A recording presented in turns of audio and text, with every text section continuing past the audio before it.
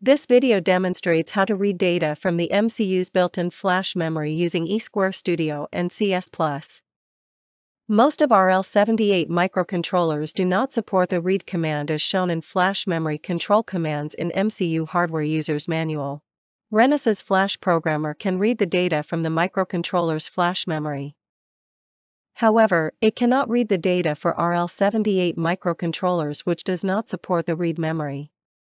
In this case, use the E2 Studio or CS+ to read the data in the flash memory. The RL78G23 fast prototyping board with the E2 emulator Lite is used for demonstration.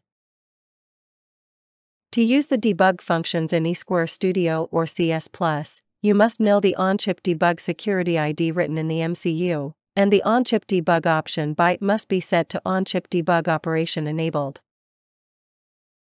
Reading data from the MCU's internal flash memory in E2 Studio. Launch E2 Studio and open Debug Configurations. Enter the on-chip debug security ID written in the MCU.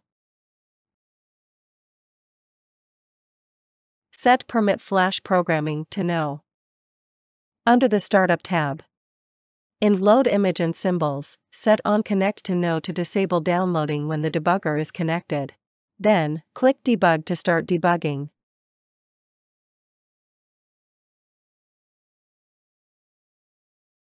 Open the memory view. Click Export to export the data. Select the output file format. Specify the address range to be read. Enter the file name with the full path. Select a file from the Browse button or write the file name in the Edit box. Then click OK to save. Reading data from the MCU's internal flash memory in CS+. Launch CS+. Enter the on-chip debug security ID written in the MCU. Set Permit Flash Programming to No.